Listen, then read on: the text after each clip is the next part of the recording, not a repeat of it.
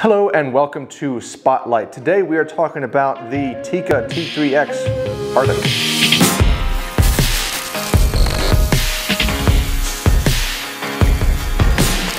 So this is the commercial version of the same rifle used by the Canadian Rangers. And if you haven't heard of them, what they basically do, they're a part of the Canadian Armed Forces Reserve, and they basically patrol the northern remote parts of Canada for reasons of national security, wildlife preservation, search and rescue, and that sort of thing. Now, as such, they have to do their job in pretty hostile environments because they're so far away from civilization. They have to be very self-reliant. Now, for 70 years or so, their rifle for that task was the Lee Enfield 303, a rifle used by the Brits. Now, the thing is with that is that rifle was pretty outdated, it was old, it was heavy, and parts availability was really starting to show the shortcomings of that rifle. So the Rangers were asking for a rifle that was not only lighter than the Enfield, but also shorter, more compact, but extremely dependable. Now, when I say dependable, it's worth understanding what types of environments this rifle would be subjected to. Bear in mind the fact that Canada has the most coastlines of any nation on Earth. It has over half of all the coastlines on Earth. So there's a lot of salt in the air, there's a lot of moisture, and of course, being northern Canada, it is very cold. And as temperatures go, it's supposed to be usable from temperatures from minus 60 degrees Fahrenheit up to over 100 degrees Fahrenheit. And it has to do that while still maintaining that resistance to the nasty salty air. Now that's a tall order, but Tikka has come to the rescue with, of course, this rifle, the Arctic. Now, the official version of this rifle is dubbed the C19 when used by the Rangers, and due to requirements by the Canadian government, it is made under license by Colt in Ontario. Now, the commercial version, the one that we sell here at EuroOptic, is still made in Finland like the rest of the Tikkas, and we do see a lot in common that's shared with their other rifles. So we see a lot of the CTR in particular here. It has the same action that we've known and loved with all the Tikkas, and this one has a screwed on Picatinny rail, 0 MOA, and it has a rear iron sight that is actually attached to the dovetail.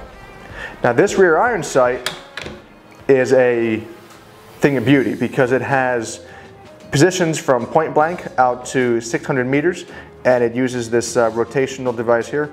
It's very easy to use, especially wearing gloves, and because it's protected by these little wings here, it's not going to be hit by accident, especially when you look at the means of transport that they use. It's very common to see this rifle strapped to a sled or horseback or ATV or that sort of thing. They're just stuck to the side. So it's good to make sure that your sights don't get changed. Now, should you choose to put a scope on this, bear in mind the height here between the top highest point of the iron sight and the rail itself, I measured to be about 0.650 inches. Now, the bolt itself is sort of like the CTR and Attack A1, same sort of shape, same sort of size, but on this one it's made fully of stainless, whereas on the other rifles it's mostly stainless with a bit of polymer added to the end of it. But yeah, this one, nice solid chunk here. And down below we do have the same magazine that's used by the CTR and the Attack A1. So you get 10 or 5 round capacity. Should you get the 5 round, like if you want to hunt with this and you need to maintain compliance in your state, the 5 round mag is the same size as this, it's just blocked. Now, like the Attack A1, it does have a 2-stage trigger of the 2 to 4 pound variety, and it's a personal favorite of mine. The 2-stage trigger is very, very nice on this. You have a very nice light take up, very well defined second stage, and a very good break. The stock is birch laminate, and the ones we get will all have this sort of black, orange, and gray sort of scheme to it.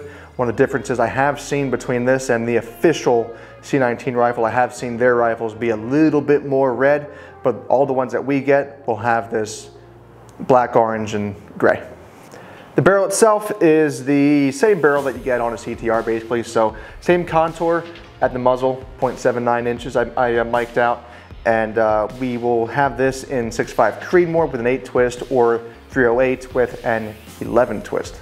It's got a semi-hooded front sight, and because I was not able to find the official size of the front sight blade itself, I did try and measure it, at 0.048 inches. Could be off by a couple thousandths, but that's what I did find there. The sight does attach to the barrel by threading on, and then it does index itself on a cut on the top of the barrel here. The threads underneath it are 5/8 by 24, so if you did want to temporarily take this off to run a suppressor while hunting, if you have a scope on it or something of that nature, you can do it. And for what it's worth, sight radius is a smidge over 24 inches. So final thoughts on the rifle. It is a little bit niche because the iron sight thing is not something that you typically see on rifles like this, but I do like it. Using the sights is very nice. 2-stage trigger, box mag. The stock shape is set up very well, so if you do want to put a bipod on it or kind of shoot it offhand, the positioning of it, the ergonomics are very, very solid. And of course, it's a Tikka, so it'll shoot extremely well. Now, on to the giveaway. Surefire Stiletto is what we are giving away on this episode of Spotlight. So to qualify to get this, just subscribe to our channel. Make sure you have contact info on your channel. That way we can tell you that you've won this. And down below, leave us a comment. Tell us what you use this rifle for. I mean, we'd like to hear stories if you use it for just offhand target shooting, hunting, anything like that. So let us know how you use this rifle. As always, please like and share this video, and you'll also find us on Facebook and Instagram, and we'll see you next time.